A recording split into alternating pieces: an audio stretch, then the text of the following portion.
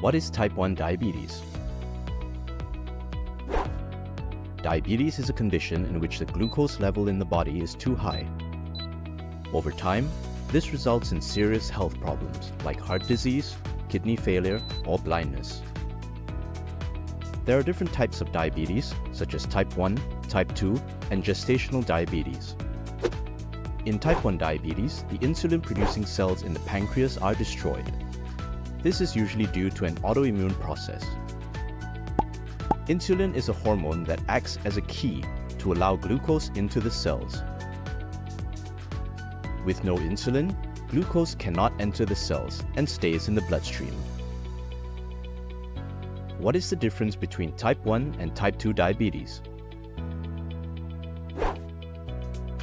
Cause. In type 1 diabetes, the body does not make insulin, whereas in type 2 diabetes, there is resistance to the action of insulin. Onset of symptoms. In type 1 diabetes, the loss of insulin-producing cells occurs over days to weeks. This quickly leads to high glucose levels, a buildup of blood acid levels, leading to an acute presentation with diabetic ketoacidosis, or DKA. In contrast, many with type 2 diabetes may not know they have it, since there may be no symptoms for years. Risk factors. Insulin resistance in type 2 diabetes is usually related to being overweight or obese, while type 1 diabetes does not occur in relation to weight status, lifestyle, or food choices.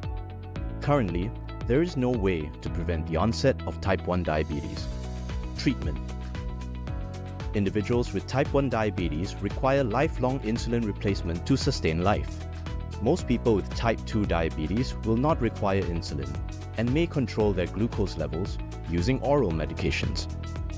Possibility of prevention or remission. It is not possible to prevent or reverse type 1 diabetes. In type 2 diabetes, lifestyle changes and weight loss alone can lead to improved glucose control and even remission.